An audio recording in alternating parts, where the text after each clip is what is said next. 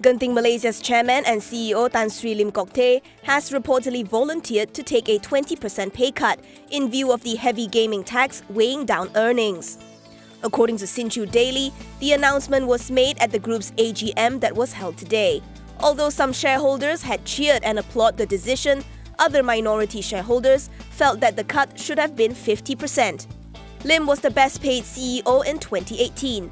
He took home 183 million ringgit, up from 168 million ringgit in FY 2017. It is interesting to note that while his compensation rose by 9%, Genting's net profit fell 5.5% from FY 2017. Meanwhile, total returns to Genting shareholders fell 32%.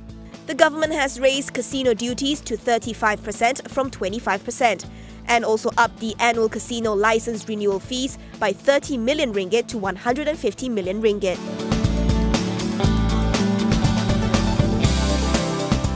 Dagang Exchange has confirmed talks to sell its 30% stake in associate Ping Petroleum.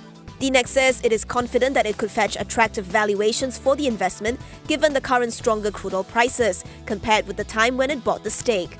Executive Director Zainal Abidin Abdul Jalil says the group has been actively looking to monetize its investment. While Zainal did not reveal the price, as a guide, he says it would be higher than DNEX's initial investment of 10 million USD and higher than its current book value of about 200 million ringgit. Zainal also highlighted that Ping's reserves and volume are currently high, while costs are down and the company is cash flow positive. However, Zainal warns that downside risk to crude prices still remains.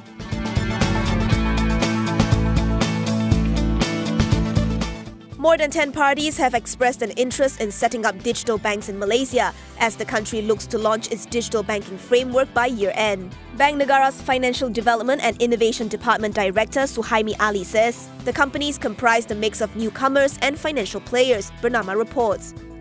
Currently, the framework is 50% ready, and its main purpose, he says, is to protect the system and serve the underserved segments such as startups and micro-enterprises. Suhaimi adds that digital banks have the potential to bring tech efficiency and cater to the segments that require a different type of funding ecosystem. Currently, there are 240 fintech companies in Malaysia, with 40% in the payment system industry and 48 e-wallet providers.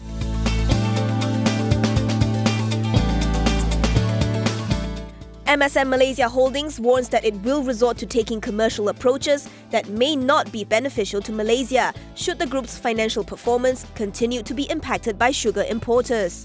Group Chairman Dato' Wira Azhar Abdul Hamid says that the two local sugar players have constantly engaged with the government to express concerns and for their views on approved permits to be taken into consideration. He says top of the list of appeals is for any decision made by the government for the sugar industry be made on an equitable basis.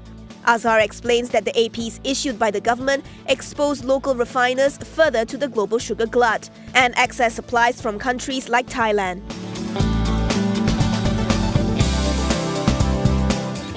Former 1MDB subsidiary SRC International still owes KWAP 4.15 billion ringgit after borrowing 4 billion ringgit in 2011 and 2012.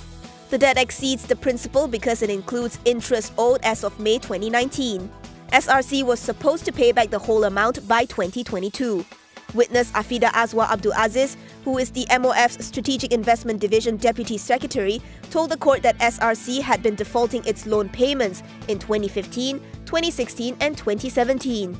It even had to obtain a loan from the government to prevent an event of default. She testified that SRC had outstanding payments in as early as August 2015, with KWAP sending letters to the company demanding it make payment or risk triggering the event.